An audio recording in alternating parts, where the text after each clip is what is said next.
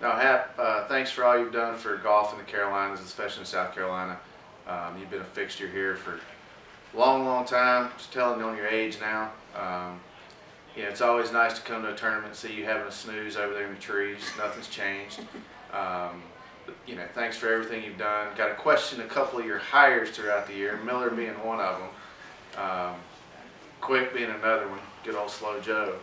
But no, in all seriousness, you've been a staple here in South Carolina in the golf industry for years, and it's not going to be the same without you. Hope you enjoy retirement. We all know better. You're not going to retire. You're not going to walk away. We all know better than that. You can't walk away from us for good. But thanks for all you've done, and hope you enjoy the retired life.